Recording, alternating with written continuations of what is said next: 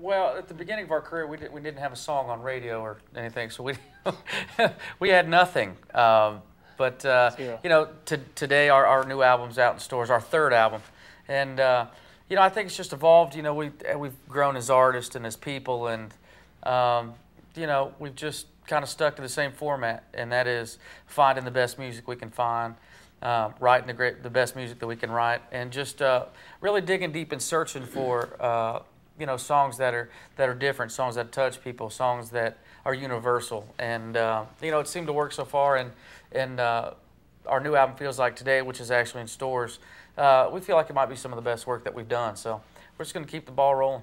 You know, we try to find songs that have some kind of message or some kind of meaning, or that touch us as fans. And I think we know immediately when we hear a song that has that kind of an impact on us.